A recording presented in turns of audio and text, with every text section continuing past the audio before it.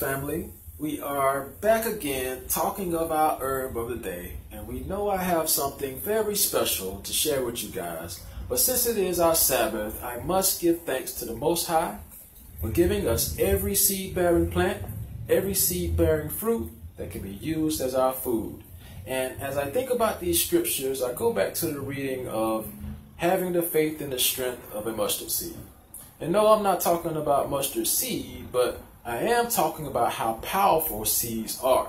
In today's herb of the day, we are talking about celery seed.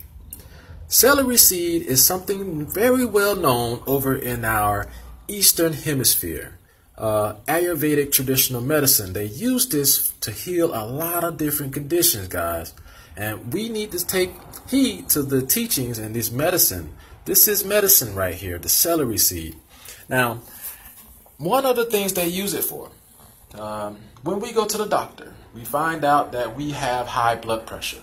And the first thing that they give us is an artificial water pill, something like a diuretic. And it's used to basically take the pressure off of the vessels because they have this fluid build up because of high salt content. And this is a good way to use as an alternative. This is our natural diuretic. Use this to take the pressure down. Use this to take the water retention, the edema, goes in there and just provides more potassium, because high blood pressure is basically a potassium deficiency.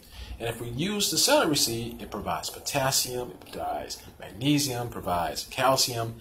It puts those electrolytes in balance. One good way to use it, to use the celery seed. So another thing I use it for is in my kidneys and pancreas formula. Very, very powerful, because our type 1 diabetics don't have a lot of herbs that they can use to help build up the beta cells in the pancreas. So that's what it does. I found out in a lot of different studies that if you use it for 12 weeks straight, you will find that your beta cells will start working again efficiently. So anyone that you know that is type 1 diabetic, start to use the celery seed. Now, celery seed has about 20 different anti-inflammatory agents in it. I'm not going to go over all of them, but it is used for the muscle spasms. It's used for the gout. Basically goes in there and help break down and clear out the uric acids inside of our joints.